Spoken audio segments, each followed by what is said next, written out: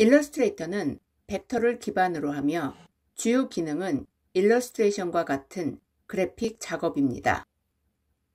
반면에 포토샵은 픽셀을 기반으로 하며 주요 기능은 사진의 보정과 편집입니다.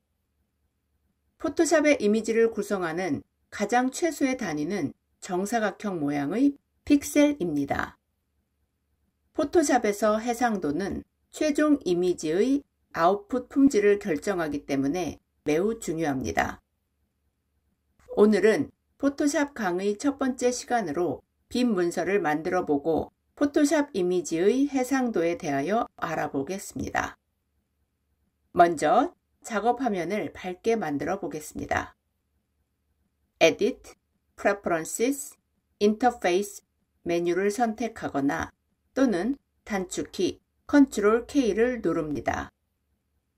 Preferences 대화 상자의 Color Theme에서 가장 밝은 색을 선택합니다.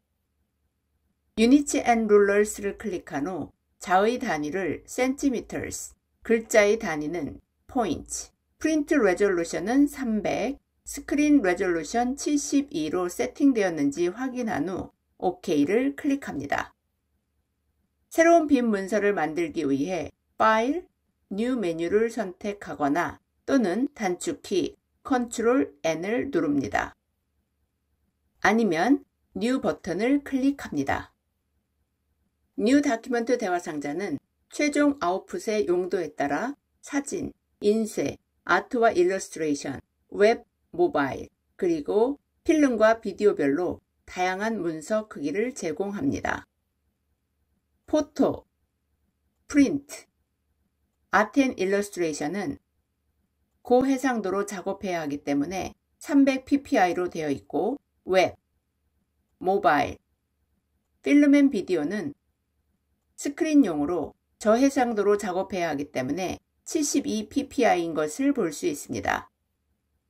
여기서 ppi는 픽셀 per 인치의 약어로서 1인치당 픽셀의 개수를 의미합니다. 1인치당 픽셀의 수가 많으면 고해상도, 픽셀의 수가 적으면 저해상도 이미지가 됩니다. 여기서 한 단계 더 나아가 아웃풋의 용도와 인쇄할 종이의 종류에 따라 해상도에 대하여 좀 더 자세히 말씀드리면 홈페이지를 위한 이미지는 72ppi를 사용합니다. 신문용지는 종이의 종류 중에 잉크 흡수율이 매우 높고 종이의 품질도 낮기 때문에 비록 인쇄를 목적으로 하는 이미지일지라도 낮은 해상도인 70ppi에서 90ppi를 사용합니다.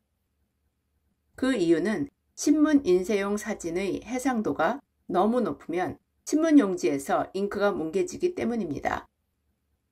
소설책, 학생용 학습지와 같은 일반 용지에 인쇄할 이미지는 150ppi에서 200ppi, 코팅된 아트지와 같은 고품질 용지에 인쇄할 이미지는 200ppi에서 250ppi, 카탈로그나 책 표지 또는 브로셔 인쇄용 이미지는 300ppi를 사용합니다.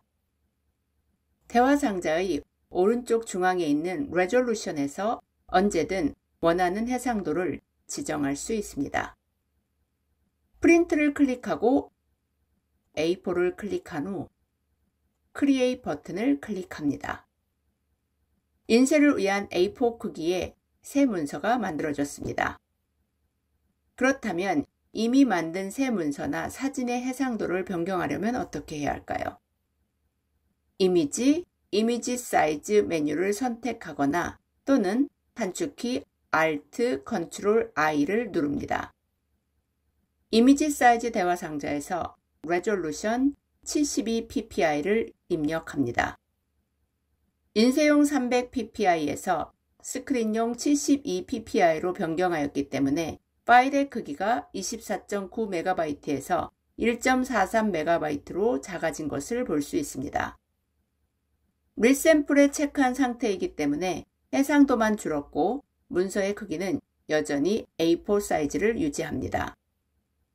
OK를 클릭해 대화 상자를 닫습니다. 지금까지 포토샵 이미지의 품질을 결정짓는 해상도에 대하여 알아보았습니다. 최종적으로 간략히 정리해보면 홈페이지, 멀티미디어, 모바일, 필름, 비디오 등에서 사용할 스크린용 이미지는 72ppi를 사용하고 일반적으로 인쇄용 이미지는 300ppi를 사용해야 합니다.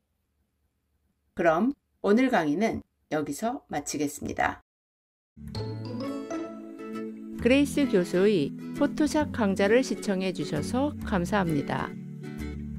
모든 강좌를 빠짐없이 수강하기 위해 순서대로 다음 비디오를 시청해 주세요.